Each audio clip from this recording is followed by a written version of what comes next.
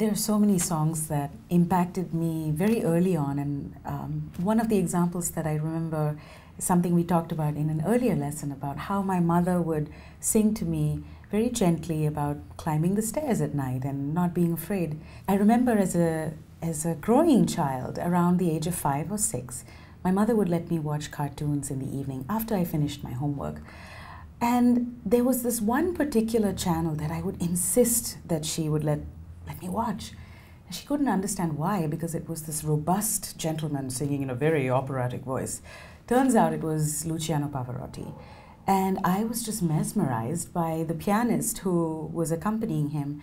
And those master classes that I watched on TV and the resonance of his voice and the beauty of his technique really captured my imagination and my interest. And I knew immediately that I wanted to try piano, that I wanted to sing.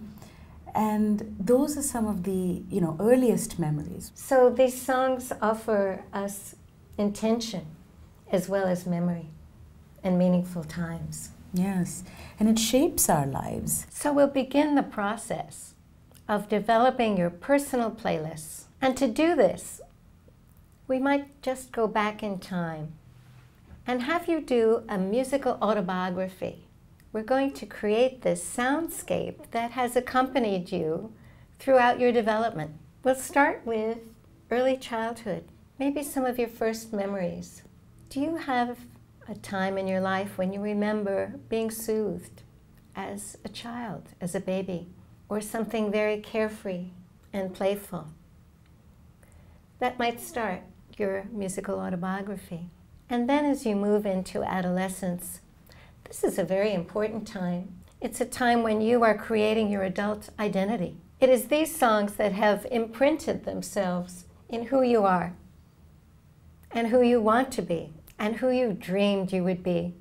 The songs in adolescence will also be associated with relationships and with important transitions in your life. As you became an adult and handled all those challenges with the new responsibilities of adult life, you have championed those occasions in your music.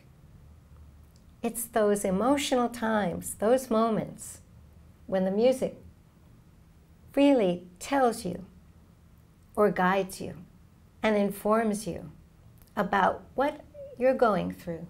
So, if you take some time to really think about those songs, the songs you love, the songs that send you, the songs that mean so much about your identity, about your loved ones, about your life, about your dreams, these songs will be an important part of your playlist.